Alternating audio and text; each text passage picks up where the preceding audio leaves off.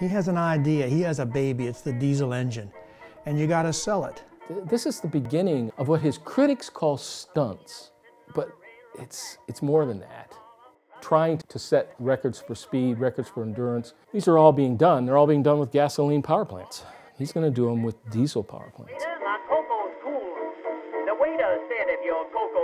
The New York Auto Show, France, England, even Henry and Edsel Ford in Dearborn.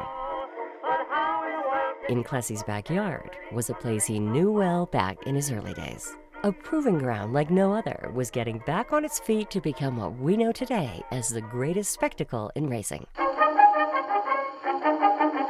In 1927, the track had been for sale for a while, and Eddie Rickenbacker, who was the World War I flying ace, had been a driver in the 500 before World War I. And so he purchased the track. And there's Eddie Rickenbacker, famous war race.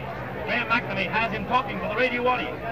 Clessie Cummins went to Rickenbacker and said, "We've got a diesel engine that we would like to run in the 500, and we think it can go the distance." Eddie Rickenbacker told Clessie that if his Duesenberg car with a diesel engine could do 4 laps in excess of 80 miles an hour, they would include it in the field, regardless of whether it was among the fastest 40.